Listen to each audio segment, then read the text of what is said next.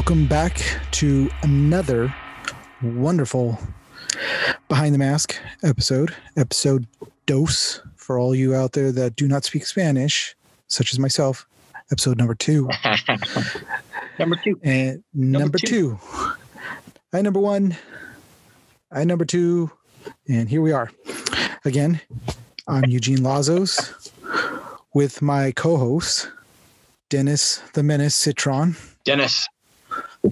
He is. Hey. I haven't gone by that since Allen. But we are back. We are back for another wonderful episode of this little podcast that we call Behind the Mask. And yeah, it's been a short time since the first episode. First episode should already be up, and this one's going to be going up not too long after.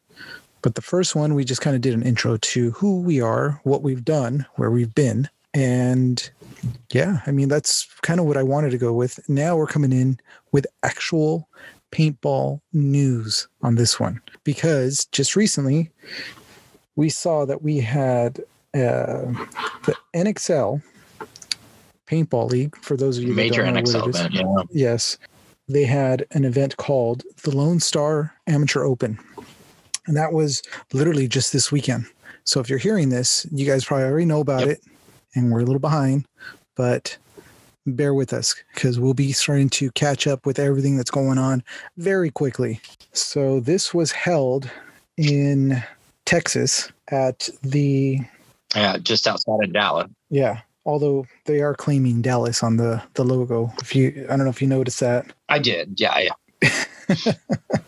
I guess the town that it was held at, where the paintball park was, is not, I guess, well known enough. That's how they did it with the Anaheim, or I should say the Los Angeles Anaheim Angels. Come on, claim your state, claim your city. But this was held at, where was it again?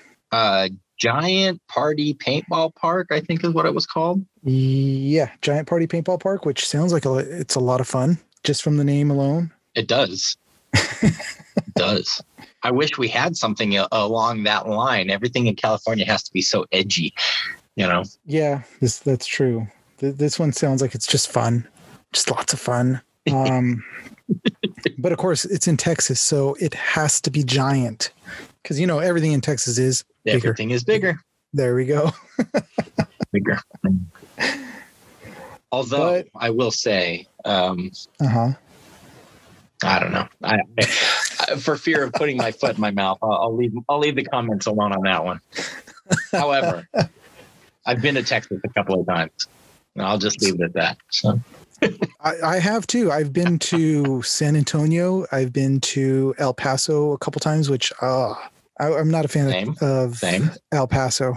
And spending time out in El Paso was not a fun time for me. It was a work time for me, but whatever. It is what it is. Oh, yeah. Been there, done that. Sounds like, and there's a lot of people actually moving to Texas. I know a lot of people that have moved to Texas. It's crazy. Yeah. Not to go too far off a topic, but for anybody listening who's, in California, what the economy is like here, what the housing prices are like here. And so, yeah, we're seeing a lot of, exodus to Arizona, Texas, Idaho. So, yeah. Yeah, I noticed, I actually was watching Hulu, and they had a commercial for Idaho, and talking about how great the economy is and all this other stuff. But we're digressing. There's no need to talk about the economy and all that. Yeah. That's not the point of this podcast. So. Exactly. So let's get away from that and let's talk about paintball. So this happened this weekend. It was just north of Texas at, like we said, Giant Party Sports Paintball Park. It was an amateur division, which is something that me and Dennis were talking about, because we didn't know exactly what does amateur level include, because those of you out there that know paintball and have been in it for a while, NXL has always been a pro league. They've had some amateur games and stuff like that, but more about it because of the pros that play X-ball. Right. So there was the X-ball format, which we were, we had a little bit of dabbling in. We had a team that we fielded that was playing the X-ball format. But as Eugene said, NXL was always relegated to the actual pro teams, Dynasty, Excessive, Impact, and so on. So, yeah, so it was a bit of a head scratcher as to what exactly they were quantifying amateur to be. And it's interesting. I not to override you, Eugene, but I was just looking at the brackets, the rankings from the Lone Star Open, and I'm actually seeing some teams on here that ring a bell. The team that took top place in Division II, Cartel Kids, they've been around for a while. I definitely recognize that name. Mm-hmm. There was also NRG Elite. They were in there. Dead Rabbits was in there. I'm recognizing some of these teams from, having seen them at various MPPL events and things like that. Div 3 X-Ball, I see Denver Chaos is in there. Pro Edge Paintball Factory is in there. Div 4, we've got some teams that looked awfully familiar.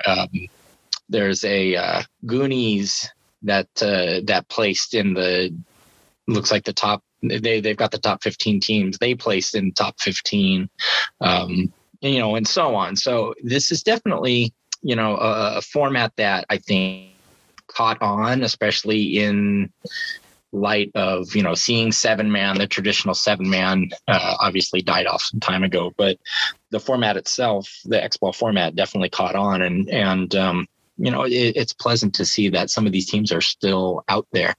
And it looks like they're fielding multiple teams on different levels. So it's cool. But I kind of got a kick out of that. I'm seeing some of these teams going, I remember these guys. I remember those guys. Well, I definitely would like to know, why did the 7-man format die out when it was going very strong when we last played? And now we're seeing the 5-man. Look, I get it. 5-man is easier to actually play. It doesn't take as much field to play on a 5-man field, so you can make those fields a lot smaller. True. The games are a lot quicker because it's a lot less people, and it's only about 5 minutes.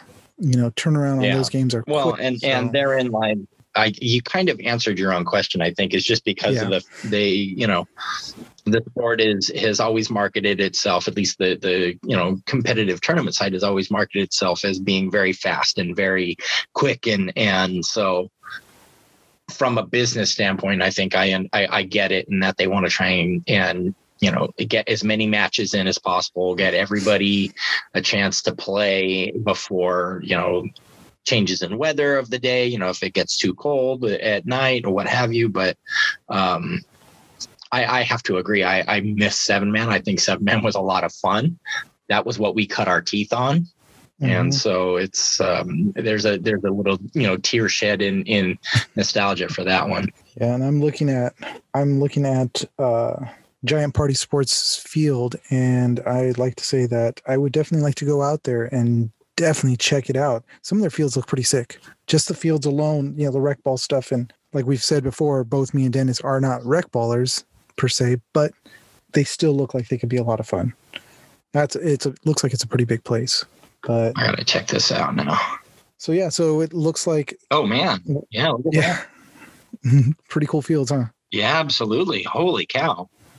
This is giving me some flashbacks to the early days of SC before it really caught on. Oh yeah, before it all went to nice crap layouts. Like they have now. Look at that. Yeah. Well, nice. I can't speak on that.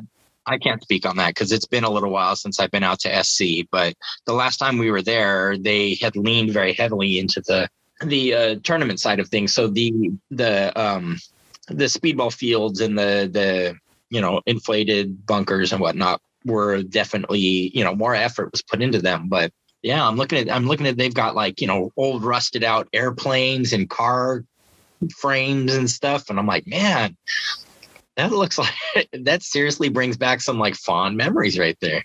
But now, back to the actual event, the Lone Star event. So when we looked it up, it was broken down to 2 different formats. You've got your X-Ball, and it was broken down to divisions 2 to 4, and then your 5-man, which is divisions 3 to 5. So that's how they 3, 4, and 5. Yep. Yeah, that's kind of how they broke it down to say that these are the amateur classes. So as long as they're in those brackets, they're, good to play. And I remember back in the day for us, it was like, if we were jumping over to another league, they would check to see what other events we've played. And that was the only way that they were able to keep track of us. Yeah. So I wonder if they're still doing that with the NXL. They would pull up. I'm kind of curious about that too. Now that you mention it, because I remember having to go online, and you actually had to register with a third-party registration database that essentially, like you said, it kind of tracked what events you played, what divisions you played in, and prevented you from, sandbagging or trying to bring ringers in and stuff like that. And I'd be real curious to see if they're still operating a system like that in order to try and prevent people from, skirting the rules, how they're going to go about that. But then the other thing, the flip side to it that I found back when we were still playing was I think if you missed a certain number of events, or if you weren't registered for a certain amount of time, your status reset. Remember what a lot of teams would do is you'd have a guy playing for a couple events and then have him sit, and then he'll reset and then bring him right back in, and you've now got your ringer.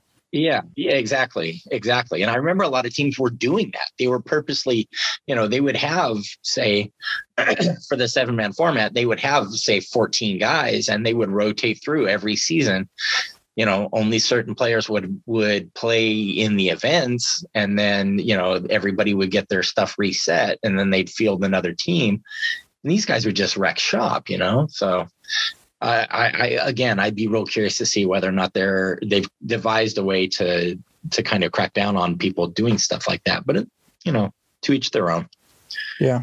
Yeah. Well, so as me and Dennis were doing our little research on this event, we found, of course, if you guys don't know about it, gosports.com, and they have everything paintball on there, and they have all the leagues. They have a lot of great stuff. The only downside to it, you got to pay for it.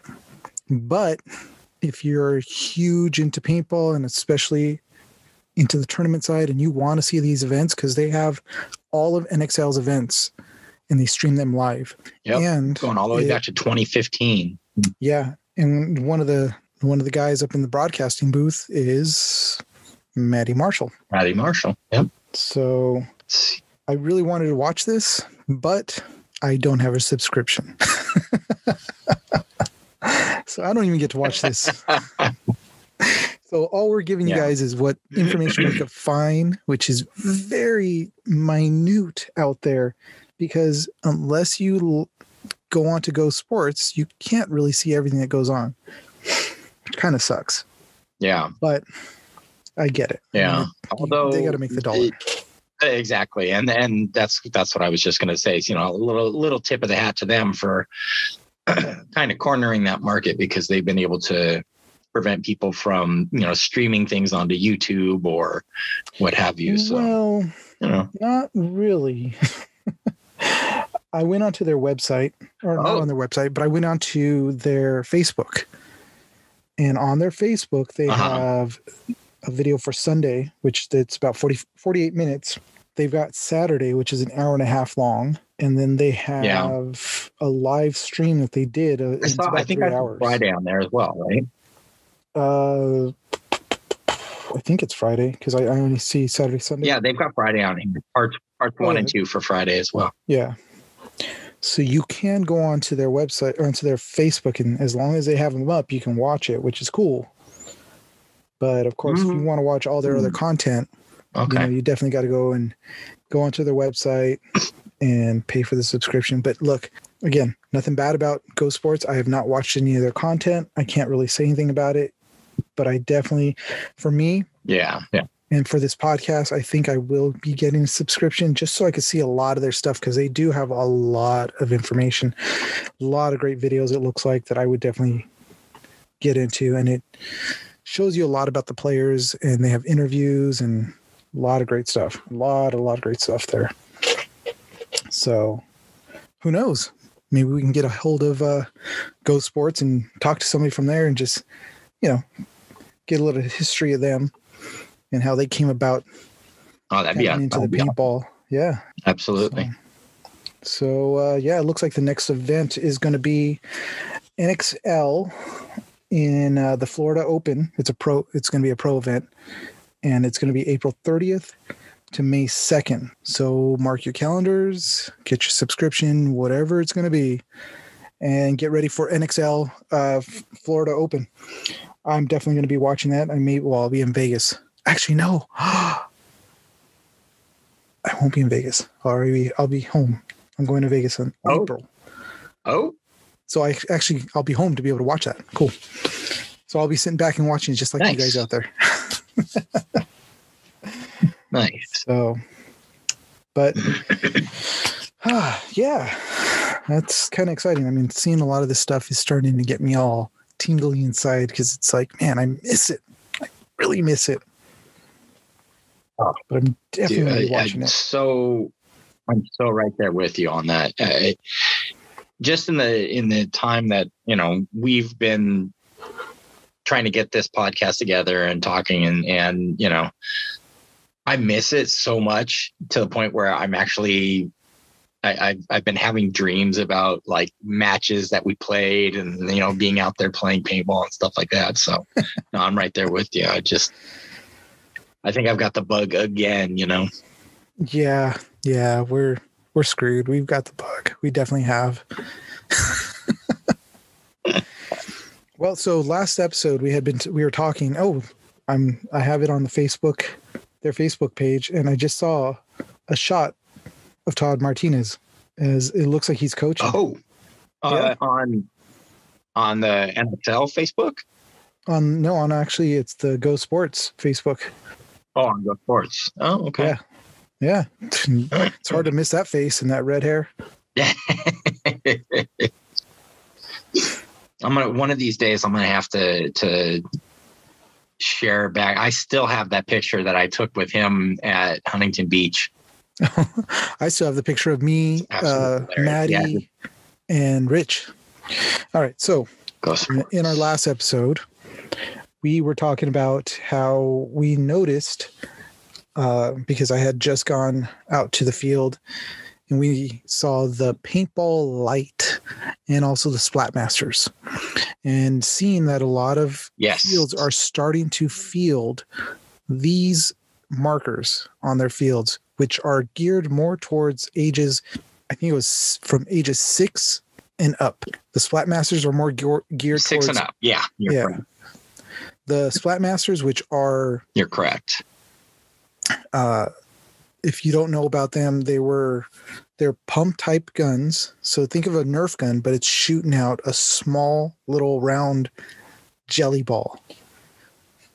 And the fields are starting to use those, and they've been using them for a while. We're just seeing it. That's just because we're been out of the game. And the other thing that I saw was Paintball Lite, which is their markers that fire 50 caliber rounds. And if you don't know what a 50 caliber round is, it's probably about, I don't know, I want to say the size. It's about a third of the size of a regular paintball. So I think I would say like a dime, or a little bit bigger than a dime, maybe a nickel. Approximately, because a paintball, a standard 6'8" paintball diameter is almost that of like not quite a quarter. No, not that big. Maybe a nickel. Yeah. And the 50 calibers are about a third the size of a standard paintball. So yeah, that's a pretty good analogy. So we've got like I said, we got the Splatmasters that a lot more of these fields are starting to field, and those are by JT, and they're getting kids out there. You're talking, when I went, I saw these freaking little midgets walking around. They had giant heads because of the freaking mask. Hey, little people. I am not politically correct, but they were, they were rocking these little Splatmaster guns, and they look like a bunch of shotguns that they were walking around. So we wanted to dig a little bit more to find out if there was any more information about them. And it's pretty standard. I mean, it's a 50 caliber round. The Splatmasters run the that. markers themselves are the markers themselves are actually spring actuated, excuse me. Yeah. Which was a little bit of a surprise, to be honest with you. I thought maybe they would have ran off like the 12 gram, similar to like the stock class markers, or even like the 15 cubic CO2 bottles or something like that. But spring actuated, which is that's impressive, because especially the ones that are the paintball lite, it still propels them at enough velocity that they'll break. Mm-hmm. But obviously not at the same not at the same speed. Yeah. But you got to admit, that's a pretty strong spring to fire a paintball fast enough to actually break on something. Well, I was watching on ANS, because that's, of course, there's my little shout out to our favorite paintball store, ANS, right. ansgear.com. Love you guys. See you guys this week. I will be walking in to buy a bag, because it's time to give back Dennis his bag, because I cleaned it up and he's getting back into the game. So got to turn it over, and I got to go get my own bag now. But there you go. On ANS, they were showing, if you guys don't know and follow, or don't follow them on Instagram. Sorry, I thought about something, but anyways, if you don't follow them on Instagram, Rory usually takes whatever marker that they're selling on the site, and he'll make a little video testing it out, so you kind of get to see what it does and stuff like that. And the Splatmasters was one of those that he actually took out and tested. Yeah. And it was, he kind of had to angle it up a little bit to hit about 35 feet away. So it's strong enough and accurate enough to go about 35 feet. So yeah, hold on. I'm trying to pull that up so I can be correct. And then on top of that, I looked up the 50 caliber round, or the 50 caliber paintball guns, which they don't have. Well, here we go. Let's see if they did a test of the So GOG makes a 50 caliber, which those are hard to find right now, almost impossible. EMEX. Yeah. The ETHA 2s, and I think it was the EMEX, can all shoot 50 cal, but honestly, I don't think I'd want to have an ETHA 2 that's 50 cal, because that thing's $469 for something that I'm not going to. Yeah, exactly. I wouldn't take it out to the field, because what you guys got to understand is that with the 50 cal round, with the 50 cal balls, your marker has to get turned down to about, I think it was 135 to 150 PSI. And I believe it's 150. Yeah. Yeah. So if you guys have never shot that low, it like bloop, it just kind of like, it's almost like it rolls out and just kind of lobs over to wherever you're trying to hit. And that was something that I saw one of the videos from ANS, and they were testing out a 50 cal. And yeah, you could hear the difference. You totally could hear the difference as they're firing. Oh, it's a huge difference. Oh yeah, it literally sounds like a bloop compared to pop, pop, as it's, or with my GS, telling you the GS Rub it in. It's so quiet. Rub it in. But it's definitely something that if you guys are dads or moms or whoever's listening to this, and you have younger children and you want to get them out there, because like my kid she wants to try it out, but I don't want to take her out there, because if she gets hit, I don't want to deter her from wanting to play again. Because come on, let's all be honest. Right. The first time we played and the first time we got hit, what was your reaction? I don't like this game anymore. I'm going home. I'm just going to hide. This is only the first game. I'm going to just stay right here. I'm not going to move. I don't want to get hit. Yeah. Yeah. Yeah, I'm staying all the way in the back. And then of course getting mad because I can't hit anything. I don't see anybody. Where are they at? Well, they're running around. Of course you're not going to see them if you're sitting in the back. Yeah, exactly. But exactly. It's a cool way for the fields to also grab a whole new generation of players without having to wait till they hit 10 or 11, whenever you decide your kid is old enough to be able to get out there and take the pain of an actual paintball hit. One of the videos that I watched was actually, it was an old video from GOG, and it shows I don't want to sound racist, but uppity white people. The video is like, well, that's not racist. No, it's not. It's not racist at all. But they were like, the mom was out there and she looked like she was ready to go play tennis. Kid you not, tennis skirt with, a dry fit shirt, and she literally was ready to go play tennis. And you see them running around with the two kids and the dad, and they're shooting, they're having a fun time. They're laughing as they're getting hit. I don't know about you guys. I don't remember the last time that I actually laughed when I got hit. I actually was more pissed that I even got hit, one. And when I get hit, it's like, all right, I'm out. I'm not walking off laughing about it. Yeah, exactly. But these people were enjoying themselves, and at the end of the video, they just talked about how they didn't know that it could be this much fun, and they definitely are going to do it again. And right there, that field just grabbed 4 new players. And even if they are going to come back to play Paintball Lite. Yeah, exactly. I actually just shared a video with you. It's a little bit older. It's from PBN, but it kind of touches on the 50 caliber, the topic of 50 caliber being better for a younger player or as a family event and stuff like that. So depending on whether or not we're able to share these.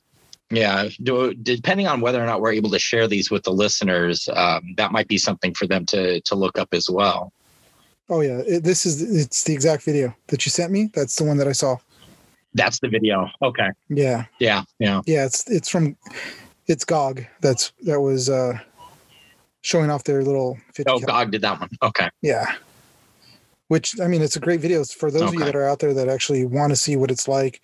And, you're thinking just like me, I was like, really, there's no way that could be fun.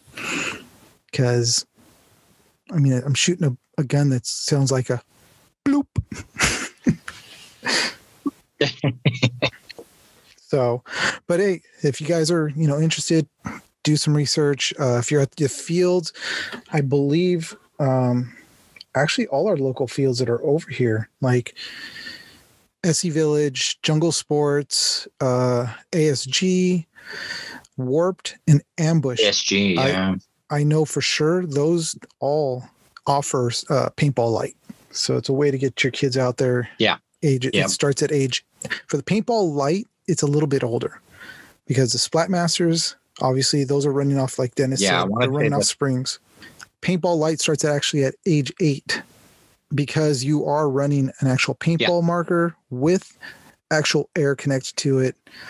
And the hopper only holds those hoppers. I think they're just standard hoppers, but because they're smaller, they obviously hold a little bit more. Yeah. I think they hold like 75 to 100 rounds, something like that. Something like that. Yeah. So you're still holding quite a few inside of a hopper. So it's going to make for a fun time when you're out there. And I think last week I touched on it, was that up at the park that Thomas Taylor, I still got to find out if he's running or what he's doing there, but he has a lot to do with it. Uh-huh. They did a Young Guns event, and it was with 50 cal guns. Oh, that would have been killer. Yeah. Guess who took first place? Oh God. Was it excessive? No, because it was Young Guns. It was the 3-man Young Guns. It was for kids. Infamous fielded a 3-man team. Rich, if he can put his name on it, he will. Oh no. I'm talking, it was Thomas. Thomas is the one that's up at Impact. but it was Thomas's. Was it Thomas's kids then? Yep. Infamous kids took first place. Tell me that's not rigged. Tell me that's not rigged. Hey, dude, I watched some of the videos that he posted up of them kids playing, and I got to say, his kids are pretty good, man. His oldest was out there just rocking it. Wow. So, yeah. Hey, it's in the blood. It's definitely in the blood. I was just gonna say that. I mean, shoot, you have one of the world's best players as your dad. I mean, that's got to come natural. Oh yeah. I mean, think about it. You got one of the world's best players aside from Ollie. It's Thomas Taylor. Yeah. So, but again, if you guys are interested, get out there, sign up for it. Do a private group where you can, I think at SC Village, or not SC, but at Jungle Island, it's an 8-player group minimum, and it's a 2.5 hour slot with a half-hour break for the kids. So it's not a bad deal. I think I want to say it was like $300 for the whole thing, and they even get paint included. Oh, that's not bad at all. That's not bad at all. Do you know if they're still offering the package deal where like they actually will provide lunch for the kids and stuff like that as well, or is that kind of gone? That's a good question. Let's look that up. As we look up that, Dennis, do you have anything to say? Because that to me, that sweetens the pot. If like you're taking the kids out they get to run around, shoot at their buddies, and then on top of that, pizza is given to them. I mean, that's heaven right there for most kids. Paintball Lite package is $310, 2-hour party, 90 minutes on the field, 30 minutes at the picnic tables for your party time, but nothing about food anymore. Oh, okay. Even so, 4 or 5 hot and readies, and those kids are in heaven. Oh yeah. I mean, especially with Jungle Island, you've got Costco that's literally like 10 minutes down the street. So mom and dad can go grab the pizzas, come back, and they'll be there ready for them. If you're at Camp Pendleton. Yeah, exactly. I wonder if Pendleton offers Paintball Lite. They probably do. Sean's always ahead of the game with that stuff. Does Sean even still run it? Before. Yeah, but is Sean still running it? Oh, yeah, that's something to look into for the next episode, if not today. Yeah, because shoot, it's been a long time, man.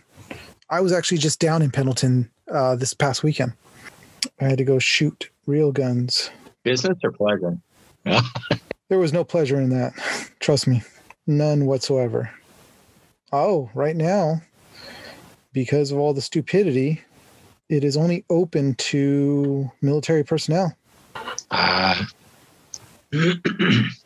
can't say I'm entirely surprised, but that's a bummer. Well, it just means that somebody like me can still go.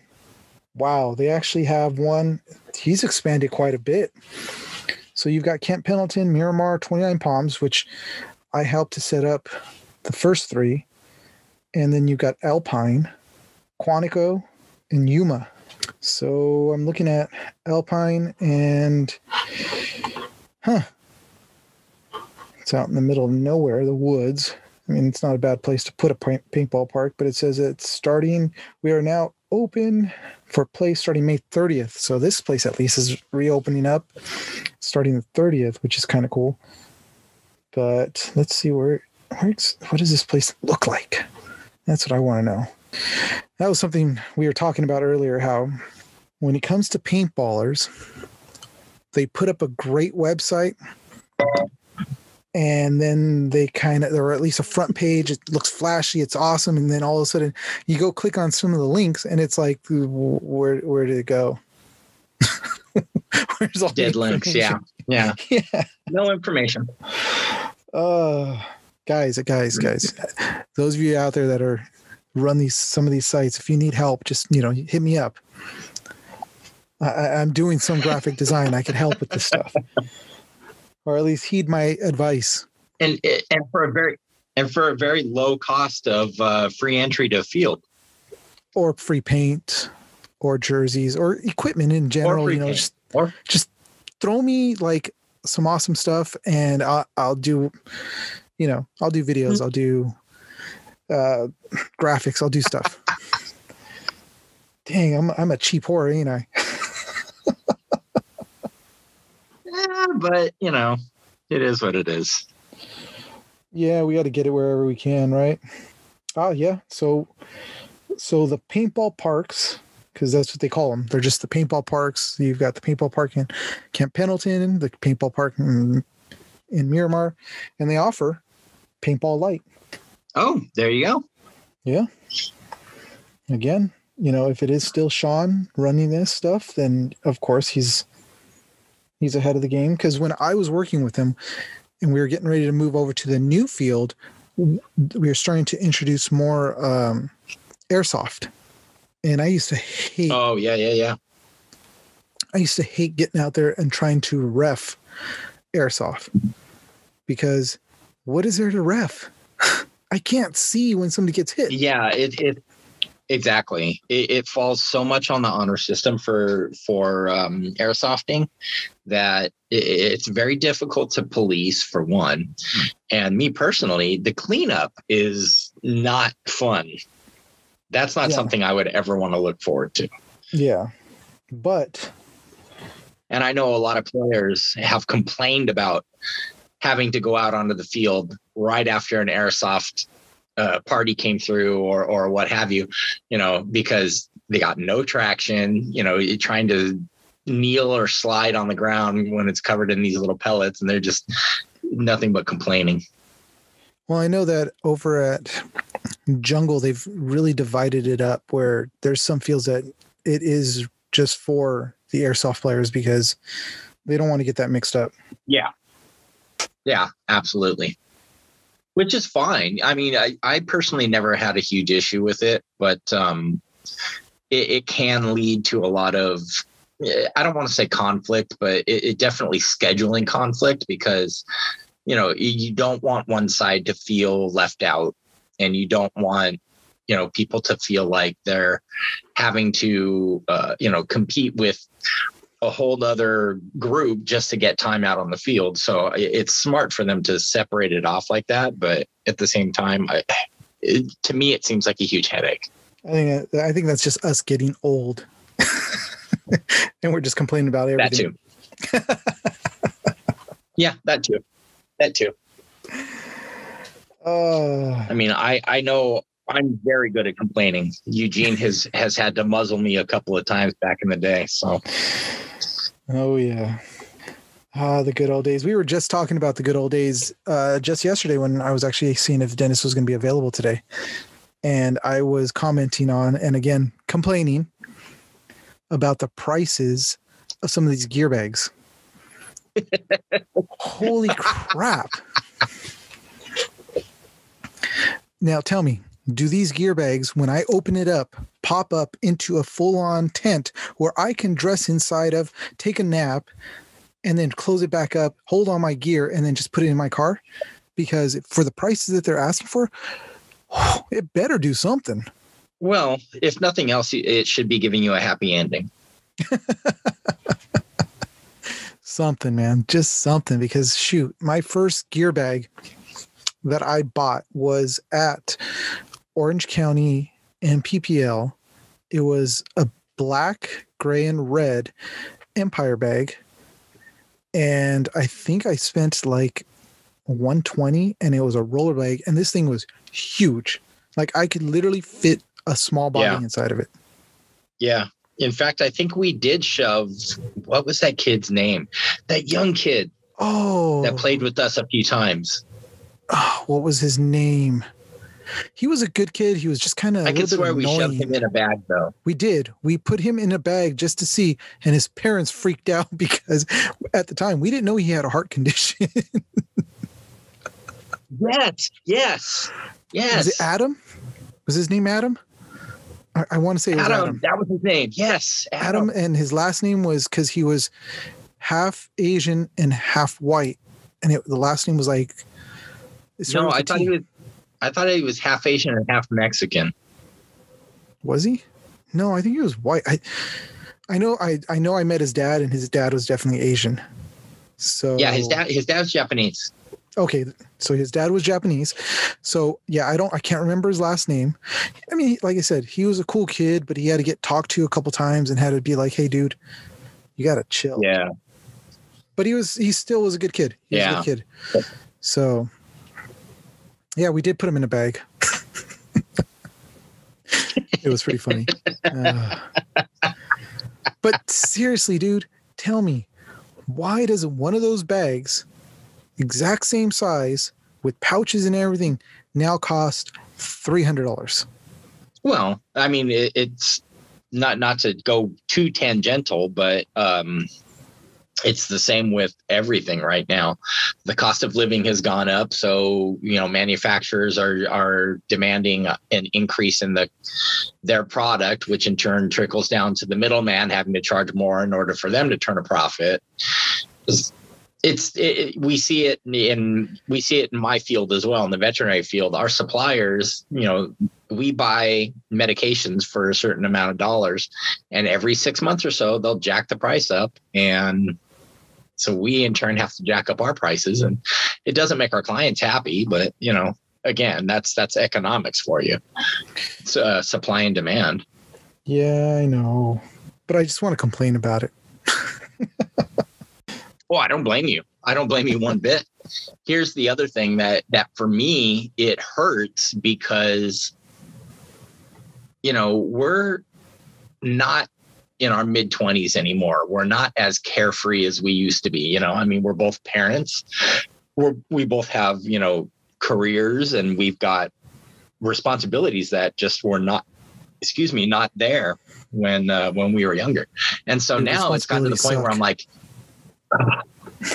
yeah. And the thing for me is, it's like I sit there and I go, yeah, I could afford to buy it, but can I justify it? True. And that's why I've held back on so much stuff that I want to get, and so many. Like I went to Target yesterday, and I made the mistake of going to the back where all the the pop figures and where all the toys are. Okay. More like collector toys, not like toys, but where the collectibles are. Yes. Yeah. Yes. I made the mistake of going back there because as I'm walking back, it was they made it into this big giant wall on the back. So now you could see it all the way down the aisle. It's like, ooh. So I went over there and I bought a 35th anniversary ultimate Tales of Science Fiction Marty McFly. Just a doll. Yes, a doll. The ones where you can remove the heads and change his facial expressions, all the parts that go along with it. He's in the orange, or not the orange, but yellow radiation suit. I spent $30 the radiation suit. Yeah. Yeah. $30. So tell me, how do I justify that? I'd be lying if I said I didn't have similar purchases. There have been times where I was wandering around and I said, oh, I think I need a new one of those. And then somehow I find a new Xbox controller in the cart, or a Star Wars, Black Series. Those ones get me all the time. What is he called? The mountain trooper that he never actually showed up in the movie, but of course they have to make variations of all the different things. So I'm not immune to that either. Yeah, I'm not immune. So I'm looking at A&S right now. And we've got, because like I said before, I'm kind of digging on HK stuff. I mean, they put out a quality product, so why would I steer away from them?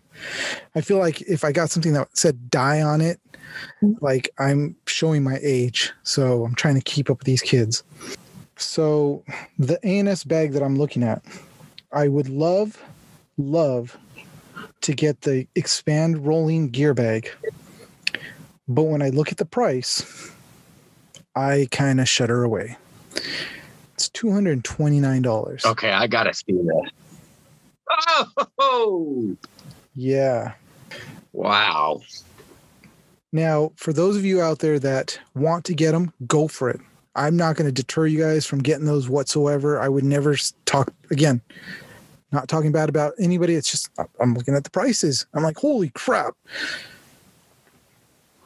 But the bag that I really want from them, like, would love to be able to get, is the push gear bag. I don't know if you've seen those. Push is another company that puts out some seriously quality gear. But their rolling gear bag, $299. Wow! Look at that. Yeah. So I'm going to settle for. I'm not settling because I actually went into when I was in the shop last. I kind of actually got my hands on one of HK's bags, and I'm going to go for their. What is it called? Where are you at? My internet's a little slow right now. Is it the expand backpack gear bag? Yeah, it's the expand backpack gear bag. Yeah. Now I just got to decide which one I want. Oh, you have to get the skull and crossbones. I was looking at that. I really was, but I'm kind of digging on the fire. Oh, yeah. You're not wrong there. So, and for those of you guys that obviously can't see what we're looking at, go ahead and you should go on ANS Gear, check it out. These bags are pretty sick, and I actually got my hands on it. I got to feel it, got to look at it, open it up. It expands out so you can put your goggles in there. It's got slots for your markers to go in. It's got everything you would need in that bag. It's got it. And it's a decent size for it, and the price isn't bad. So I definitely digging on that fire. Definitely check it out. So, I'll be rolling with a new bag soon. Nice. Yeah. And the nice thing about it too is that it's got that expandable option. Mm-hmm. So we got any stories from the old days? Can we think of something right now as we're Oh man. You're asking me to like dig in and talk about some of the stuff that we've gone through. It's like, holy cow. Well, I mean, so Bakersfield is the first thing that comes to mind. Oh my gosh, Bakersfield in the room with you, me, Mafi, and Kaylin, all four of us in. We shared beds. We said let's sleep head to toe, or toe to head. But when you do that, the naughty bits still could touch. There's no getting around that. All you're doing is just flipping exactly. So your head, so your faces don't meet up. It doesn't make any sense. Whoever made up that rule is a freaking idiot. Because come on. Yeah, exactly. Oh man. But no, so Jesus. So say I'm a new paintballer, or actually I've been playing and I want to move into more the tournament side of things. Where do I start? What do I do? What advice do you have? Seeing that we're two old guys that have done it for a while and have, dealt with both sides. To be honest with you, I had a very kind of thrown in the deep end kind of an experience initially. When the very first time I ever stepped on a field, somebody handed me, most of the people who listen to this may not even catch the reference, but I used an auto mag, and wow. if anybody's Yeah, if anybody's ever used a pneumatic nail gun, that's pretty much what an automag is. But it was very much at the time, it was that and the autococker were they ruled the roost in terms of the top of the line in terms of paintball markers and things like that. And so for me, kind of experiencing what was the best at the time, it made it a lot more fun, but it also made it very daunting because you look at this thing like the Automag especially, it had like pneumatic hoses going around the outside of the body, and I mean it was heavy. Comparing the markers even from when we last played, comparing the weight of the markers today to what they used to be, it's so different. And I mean, you felt it when you were carrying these things around. So for a new player, I think what I would do is I would actually recommend them going, maybe mid-grade. Don't go full on, buy the best stuff out there, because for one, it's going to take some time for you to, get used to the sport. Two, you have no idea how to fix these things. And if you are, in the middle of a game and you suddenly, start dropping pressure, you've got a leak somewhere, you're, blowing paint out the ports in your barrel, and you don't know how to fix it, you don't know how to work on it, you're pretty much done for the day.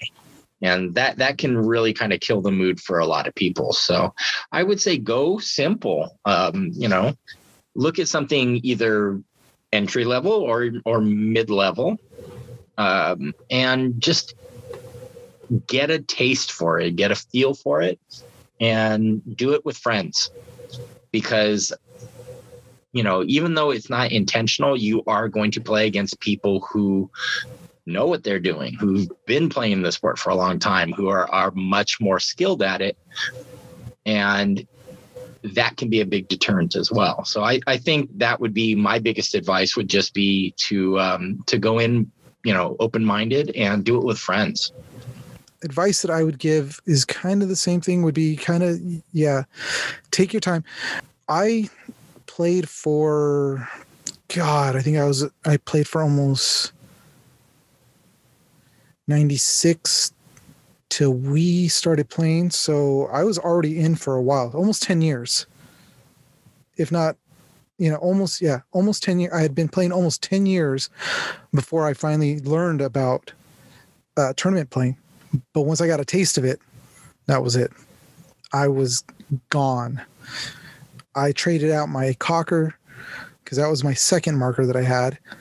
And I got myself, I think it was the E-Tech. They had just come out with the E-Techs. And no, I'm wrong. It was the first generation of the Ions. Remember those things?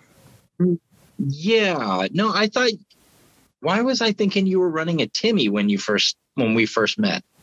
No, I wasn't running a Timmy. I had an Ion, and then I upgraded it because they had put out that board and it still sucked.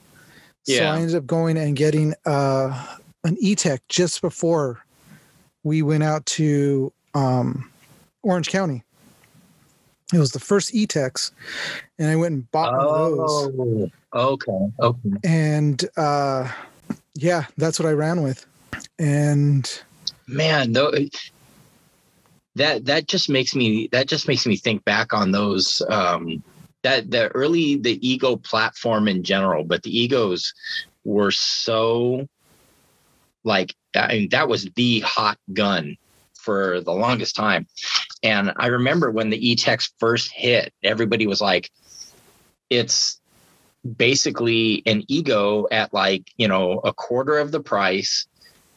And it doesn't have like the OLED board, like the standard, but it already, almost the day of that they hit the market, there were already aftermarket upgrades available for it. You could buy boards for them. You could get, the upgraded feed necks and the eye cover.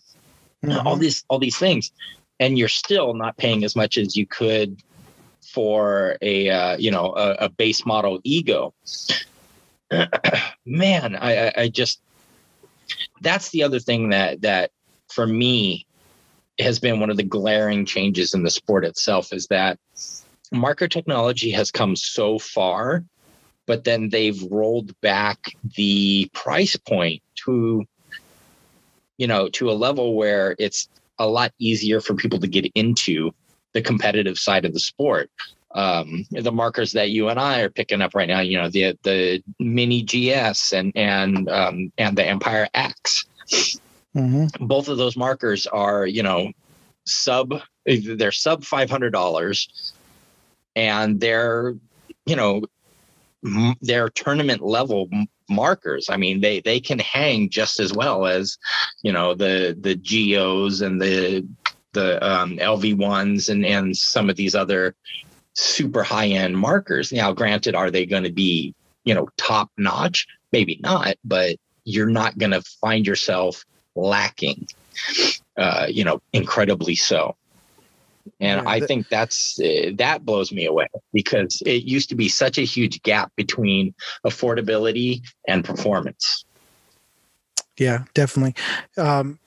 That was the one thing that I did notice, that because you had an ego at the time when I came in, and I was still able to keep up with you. Yeah. As long as I had my E-Tech. Yeah. I had the granted the E-Tech was obviously a little bit louder, a little bit heavier, but it still kept up. There was nothing that I couldn't do that the other players who had the $1,200-$1,500 guns, they were doing. I was doing the same thing. So yeah. Well, and I mean, it got to the point for me. I still had my base model ego, and then I had an E-Tech as well. Or no, I had the E-Tech 2. Because I had the second generation that came out when I got mine. But I ended up playing with the E-Tech more than I did my ego, because I just found it was a better marker, which is funny to say, but and it didn't have half of the upgrades that I had put into my ego. I had a virtue board in my ego. I had all the aftermarket hard parts for it, and I had that Lucky One, which I don't know if that company's even around anymore, but that Lucky One barrel that everybody loved. I just but I ended up using the E-Tech over my ego because it, for me, was just a better gun. So yeah, it's, and that was something that, even though Eugene and I played different positions, I generally played back corner, and Eugene was a mid, but, I never had to worry about, him not being able to lock down a lane because his gun couldn't keep up with the rate of fire. So, well, I think it was also that there was more that can go wrong with that, with the actual ego compared to the E-Tech, because it was much more simplified. So they were able to sell it at a lower price rate. That's true. That's very true. The GS has a little bit more, even though it's at a low price point.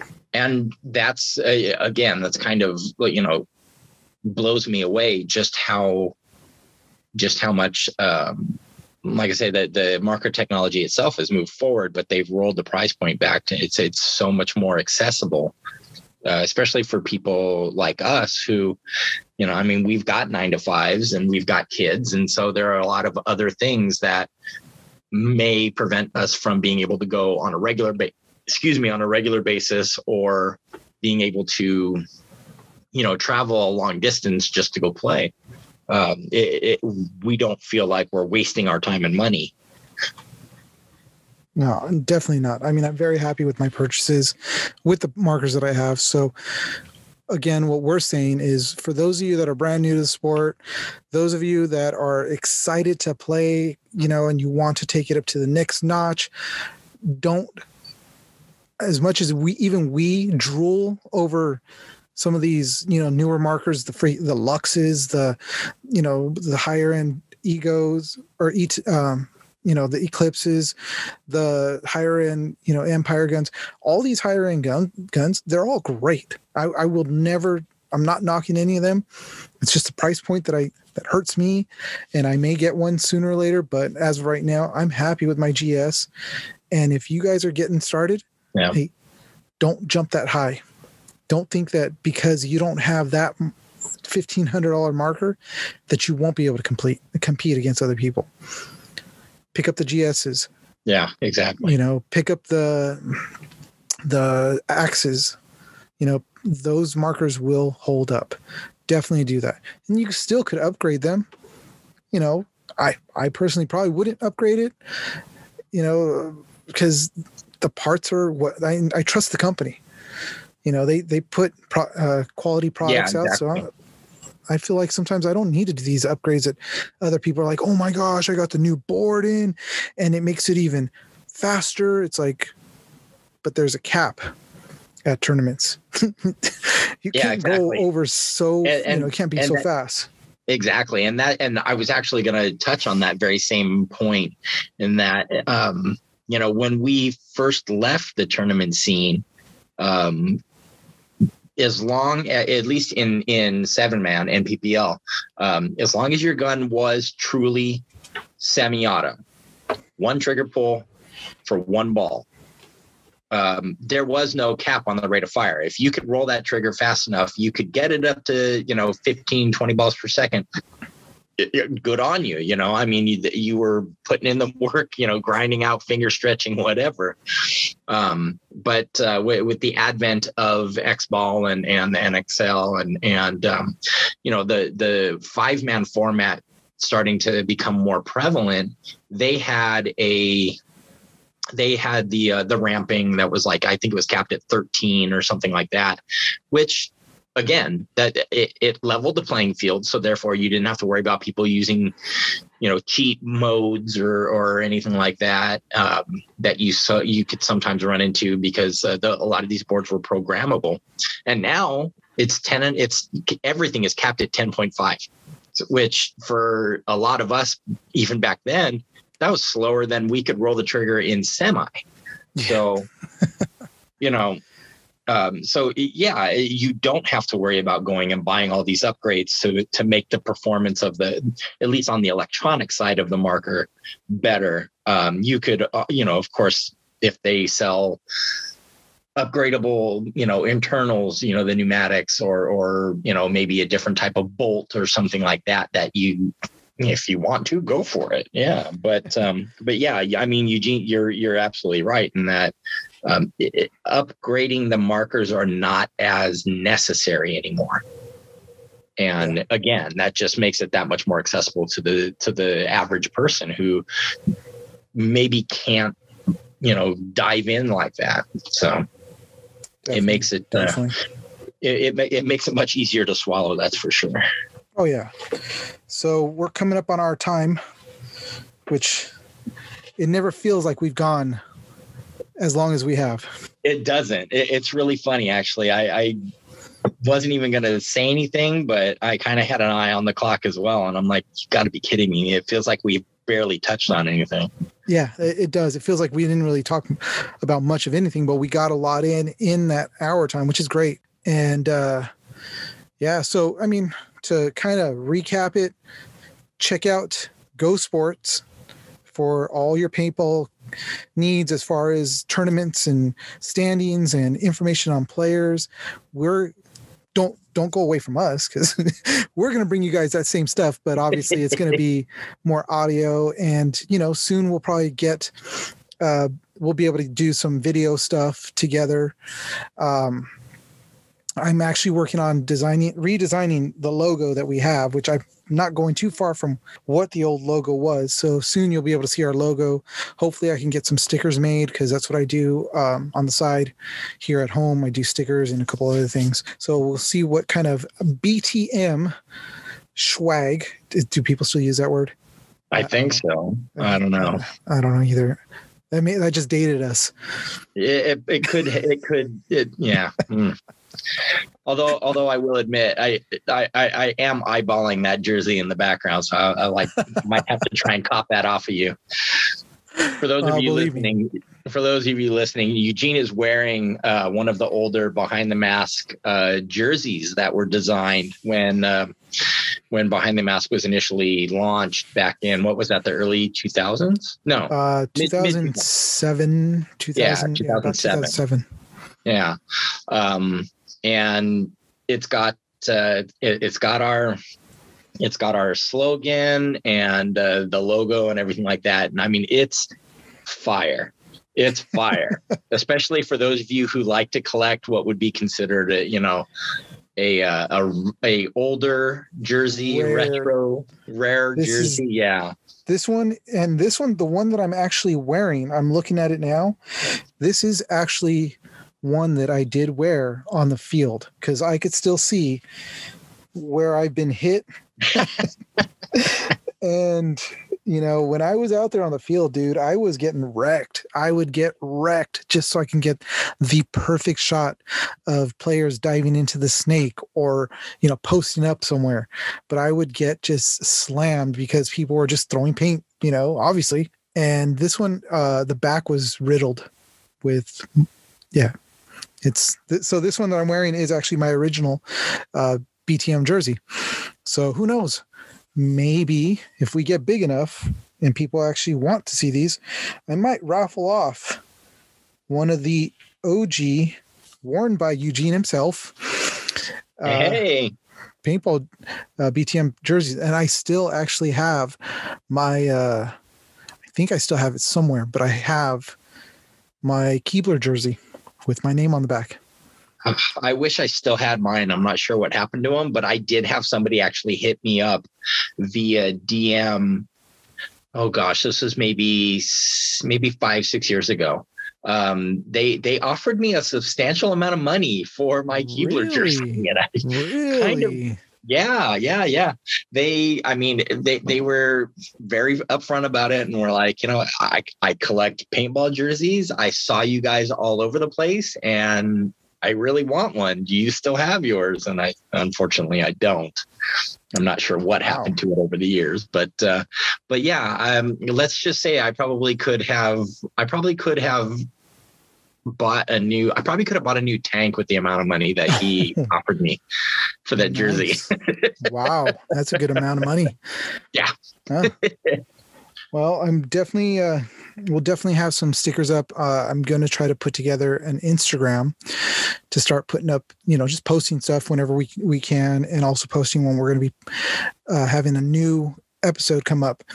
And who knows, we're trying to get all our old connections, see what we can do, see what we could bring to this little podcast of ours. Yeah.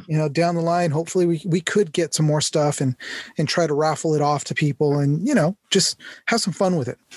So we definitely want to do that.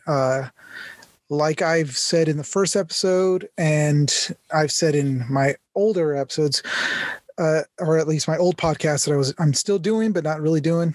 It's been a little bit, but go visit your local fields, give them your money. Go visit your local shops.